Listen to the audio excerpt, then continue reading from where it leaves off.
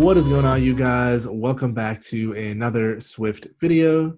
In today's video, we're going to talk about how to pass data between multiple table views. So here you see we have a table of some generic categories, and when we tap on, let's say, fruits, we get a list of fruits.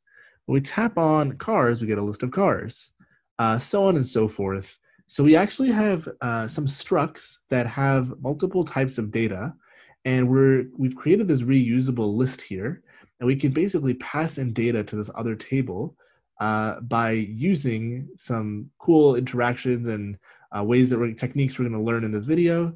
We're also going to learn how to continuously show more lists. If you wanted to build an app like settings, for example, or anything else, there's a lot of list-based ideas out there. So that said, make sure you destroy that like button for the algorithm as always. Hit subscribe while you're at it if you haven't done so already. Open up Xcode and let's jump right in.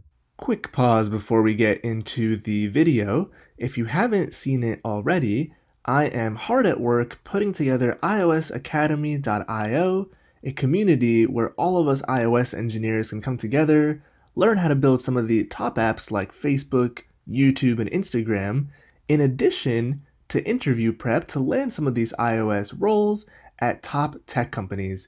So if you're interested in the free and premium content to come, head on over to iOSacademy.io and enter your email address in the waitlist form, and you will be notified as content becomes available.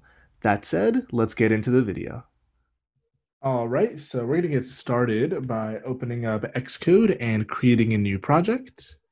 We're going to stick with a single view application, and I'm going to go ahead and call this project TableView Pass Data. Go ahead and create it and save it wherever you'd like. I'll throw it on my desktop. And first and foremost, let's pick a simulator and hit that run button to get this guy ready and good to go over here. And let's jump into our main.storyboard to start. So we're going to work entirely in code, but one thing that we're going to tweak a little bit just to make this look nicer is select this view controller and hit editor. And we're going to say embed in navigation controller. And that'll put this controller in a navigation controller and also give us this bar up here. Click on the bar and give it a title of home. And now we can go to our view controller and we can get started. So first and foremost, we want to set up a basic table view. So we're going to say private let table view is a UI table view. And in here, we're going to create the table view in an anonymous closure. So go ahead and create it like that. You can do return table. We're going to want to register a single cell to the table. So we're going to say table view cell.self, and we're going to use cell as the ID. Make sure to add this table view as a subview. And we also want to give this guy a frame so we can actually show up on the screen. So we're going to say table view dot frame. Looks like we have an error somewhere. So this is saying return table. Can't return it because this is supposed to be a table view, and autocomplete decided to not be helpful. So that error should now go away. Now we're going to say the table view's frame is view.bounds, which is the entirety of the screen here. And let's see, we also want to assign the table view's delegate as well as the table view's data source. And after that, we need to conform to both of those protocols. So I'm going to go ahead and do it in an extension down here just to keep our code more modular and separated. So for the delegate, we're going to implement did select item. And the first thing we're going to do in here is simply call deselect at the given index path with an animation. And then we want to also do an extension on the view controller for the table view data source. And there are two functions in here that we want to implement. First one is number of rows. And next one is cell for row at index path. And before we implement these, let's talk about how our data is going to look. So we're going to have a array, and that array is going to hold some structs, And each struct is going to have a title and a subarray. So what do I mean by that? So we're going to create a struct called category. And let's say it has a title. And let's say it has items in it, which is an array of strings, right? So now on here, on this view controller, we're going to create a private let data. And this is going to be an array of category items. And let's create a bunch of categories. So let's say the first one is fruits. And the items would be things like an apple, no pun intended, a banana, an orange, and a grape. And let's go ahead and copy and paste this, and we're going to change this up. So let's do that. 2, 3, it's probably enough. And let's make this next one car models. This one we can say is Apple devices. We can say weather. And this one will be cities. So let's do cities. We can do New York, Chicago, LA, and San Francisco. We'll just do SF and be lazy. Next one, we're going to say weather. So we'll say sunny. We're going to say cloudy. We're going to say rain. And let's say overcast. Overcast. For Apple devices, this one should be easy. We're going to say Mac, iPad. We'll say Apple Watch and iPhone. And then this last one here for car models, let's say BMW, a Honda, a Benz, a Ferrari, and I don't know if it's Ferrari. That looks, there we go. That's what we want. We want a Ferrari. And what we're going to say now in number of rows, we want to show basically only the categories here. So what we're going to say here is return. We're going to return essentially data.count. And for the cell for row, we're going to say cell is TableView, and we're going to dequeue a cell with the ID cell, which is the ID we used to register a cell. You're going to go ahead and return a cell down here, and you're going to assign the text label's text on the cell to data. We're going to get the category out of it for that position, and dot title. Cool. So we also want to get the category out once the user taps on a cell. So we're going to say the category is data and the given position the user tapped. So go ahead and hit Command R, and let's see if we see our list of categories. Okay, awesome. We see it. So now when we tap on each of these, what we want to do is we want to pass the items for the selected category to another table view. So for another table view, what we want to do is first create another view controller. So go ahead and click on that and right click it. And we're going to create a new subclass, and it's going to be a subclass of a UI view controller. And I'm going to call it list view controller like that. Go ahead and create it. And we're going to add a custom initializer to this. And this is going to be init with items. And we're going to say self. Let's actually first create items on here, which will be private items. And we're going to say items, self.items equals items. And we're going to say super init with nibname nil and bundle nil. You'll see this error is going to pop up here because we need to add this other required initializer. So hit the error and hit fix, and it'll put it in there for you automatically. And now all we need to do is set up a basic table. So essentially what we did on the other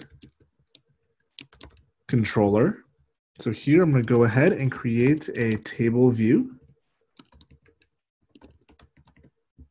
I don't know why autocomplete loves to just autocomplete the wrong thing half the time. So we're going to say table view, and we're going to create a table in here, and we're going to return it. And we want to make sure we register a cell. So I'm going to register a basic UI table view cell with ID cell, like so. And let's see, we want to add this as a sub view in view to load. So we're going to say view, add subview, table view. We're going to set the table view's delegate and the table view's data source to self. And then we are going to conform to both of those protocols. So UI table view delegate, UI table view data source. And once again, there are two minimum required functions for the data source, which is number of rows, and that's going to be items.count. And again, items is what we passed into the initializer. Cell for row at index path is going to be a cell, and we're going to dequeue this cell with the cell ID we registered for the given index path. And we can say cell.textLabel.text is the given item at the index path position. Finally, we're going to return the cell. And when we tap on the cell, maybe we just want to print out whatever we tapped on. So we can print out the given item that we tapped on at the position. And don't forget to do a deselect on the given position so your animation actually deselects the row. So let's go ahead and hit Command R to run. And you'll see nothing is still happening when you tap on any of these. And the reason is we set up this list view controller. But if we actually pop back to our original view controller now, when we select on one of these categories, we're going to create a view controller, and it'll be a list view controller. We're going to use our custom initializer, and we're going to say that we're going to pass in category.items. We can say vc.title is category.title. We're also going to now say navigation controller, push vc, animated is true. Go ahead and hit Command R and let's see what we get. So we've got this list of categories here. And if I tap on fruits, the first thing you notice is, well, we changed screens, but we have this black background, which is not great. So you can't really see anything. So let's come into view.load here, and let's set a background color. And we're going to say it is the system background. The other thing you notice is you don't really see the table. And the reason is actually not the background. The reason is we never gave this table view a frame. So we're going to override view.did_layout subviews. And we're going to say the frame of the table view is the entirety of this view controller's view. So now when we tap on fruits, we actually get the list of fruits that we had in items. Similarly, we can tap on any of these other ones, and we get an associated list showing here. So what's really cool about this approach and pattern is this list view controller is super reusable. So list view controller essentially just takes in items in the form of an array of strings, and it shows them in a list. So as an example, let's say we select on one of these, right? So let's say in did select here, we're actually printing out way down here, whatever thing we've tapped on. But let's say we want to show another list. So if you take a look at the app like Apple's settings app that's built into your device, they have different lists that show. So let's create another list in did select row in the list view controller. And this is going to be another list view controller with items. And let's just create items in a for loop here. We'll call it more items. And I'm going to say more items is an array of strings. And I'm just going to create a for loop of 0 to 100. And we're just going to append in item with the X value. And then now what we're going to say is another list, title is more items. And again, navigation controller, push VC, animated true. So let's try this before we wrap it up. So it looks like we have an error in here. The error is we actually didn't call it VC, we actually called it another list. So let's make sure we update that there. And now when we tap on this fruits, we get to apples, right? This list with apples, banana, oranges, and we tap on one of these, we get even more items. And what's interesting about the way we set this up is you can keep tapping and it keeps going to another list. And as a list view controller is basically super reusable, which is what I wanted to illustrate here. But actually, these are all different view controllers. So we can keep going back to the very beginning. And you can imagine, based on different data that you're passing between the tables, you can change up your list and show the user different actions. And yeah, that's basically how a lot of apps set up a list-based flow in their applications. So that said, if you haven't destroyed the like button already, make sure to do so. Helps out the channel quite a bit. Comment down below if you have any questions. I love hearing from you guys, love answering questions, so don't hesitate to leave them down there. Subscribe if you haven't done so already. Thanks for watching, and I will catch you in the next one.